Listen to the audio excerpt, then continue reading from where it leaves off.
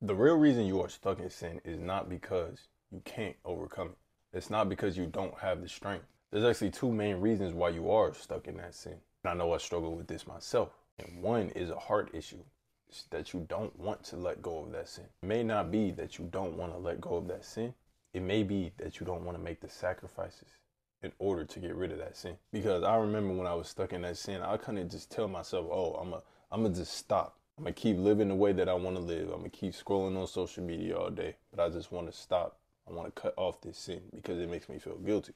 But every time I got to that moment, I would end up falling back into that sin. So no, you can't just say, oh, I want to give this up. I just want to give lust up. I just want to give drugs up. I want to just give up lying.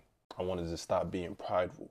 Yes, that is the first step in order for you to change. You have to want to stop doing those things, but you also have to be willing to make the sacrifices, like maybe stop watching social media, maybe finding the root cause of what's causing you to lust, what's causing you to be prideful. Once you find that root, that is when you need to cut it off and make that sacrifice. And it's even a sacrifice finding the root, because you may need to just test things. You need to test sacrificing certain things to see if that is the root cause. Because me personally, I didn't even know the root cause that was causing me to sin when I was stuck in my bondage.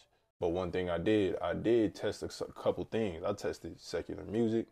I tested hanging out with certain friends. I tested, was I praying enough? Was I reading the Bible enough? And when I started testing those things, that's when I started figuring out, oh, that was a root cause. Secular music was affecting intrusive thoughts. And when I figured out that is when I found out the real reason why I kept falling back into sin, which was not because I didn't have strength. It wasn't because I didn't want to. It was because I didn't know how to. There was also at times I didn't want to. So that's why I needed to change my heart. And the only way I was able to do that is when I had the encounter with Christ. Because when I had my encounter with Christ, that is when I really genuinely built a relationship with God. I was no longer reading the Bible for a chore. I was no longer going to church for it. So I actually loved going to church for like the first time. I started to love reading my Bible. And that's when God started to renew my mind, renew my heart. And I know it may sound cliche of like, oh, I had an encounter with Christ. But when you feel God's presence for the first time, you know he's real. And the way that you do that and the way that you encounter Christ, you don't even look for the encounter. You just seek for God. You seek a relationship with God, and then his presence will come. You seek the highest power, and then his presence will come, and he'll show you the truth. The word says, seeking you'll find, knocking the door will be open. So if you are seeking with a genuine heart, seeking for the truth, seeking for a change, then that's when God will come and encounter you. As I was seeking in the word, continuing to read the word, gaining more wisdom and knowledge, I started to find out about the spiritual side of the Bible, realizing the difference between the spirit and the flesh. Now I notice when I need to start feeding the spirit more, or when I'm feeding the flesh too much, I now have discernment with certain things because the Holy Spirit will convict me. Now, if I didn't have the Holy Spirit, I wouldn't be able to stay away from lust. If I didn't understand the spiritual side of things, then I want to be able to continue to stay away from certain sins. I want to be able to win certain battles, because how am I supposed to win a battle that I don't know that I'm in?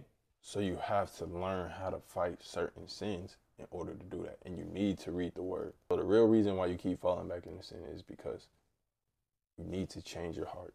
You need to really say, I don't want to do this no more. Because if you don't, when that temptation comes, you're going to only use 50% of your strength. And if you use 50% of your strength, you're just going to continue to fall. And two is you need to learn how to fight. You need to learn how to fight that battle. You need to find the root cause. You need to start feeding your spirit more than your flesh. You need to cut off the bad habits. You may need to cut off social media for a while. You may need to cut off certain friends. You may need to just start seeking God, go on an isolation period. And when you start to do that, that's when you'll get filled with his spirit. That's when you'll start having the fruits of the spirit, which is love, joy, peace, patience, kindness, most importantly, self-control. So change your heart, continue to see God, so that God can renew your mind and renew your heart.